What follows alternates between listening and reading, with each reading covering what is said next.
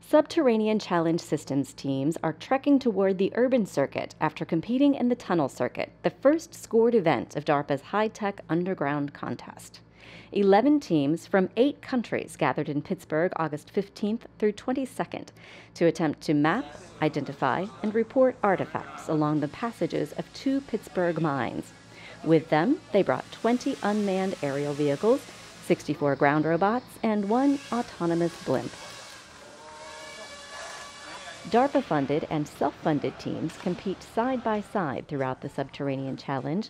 Only self-funded teams are eligible for prizes in the circuit events, but they must finish in the top 5 overall.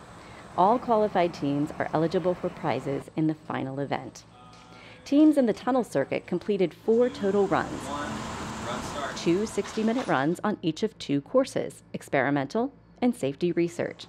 The courses varied in difficulty and included 20 artifacts each. Teams earned points by accurately identifying artifacts within 5 meters. 1 point! The final score was a total of each team's best score from each of the courses.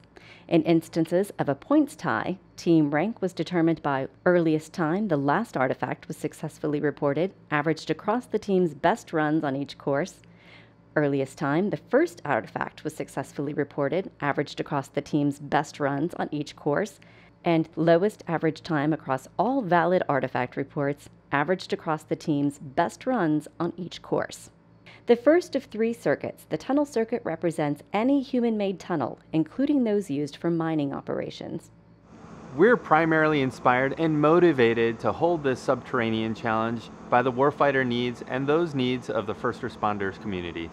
I think all our competitors learned a great deal at the tunnel circuit and will be turning those lessons learned into real improvements of their technologies. But those competitors better not be complacent, because at the urban and cave circuits coming up, we have a few more surprises up our sleeves.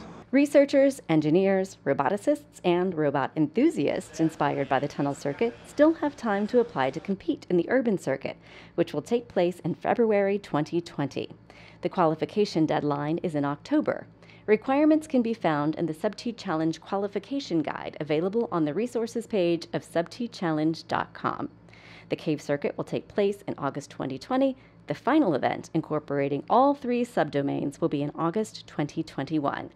For additional information on the DARPA Subterranean Challenge, please visit subtchallenge.com or email questions to subtchallenge@darpa.mil.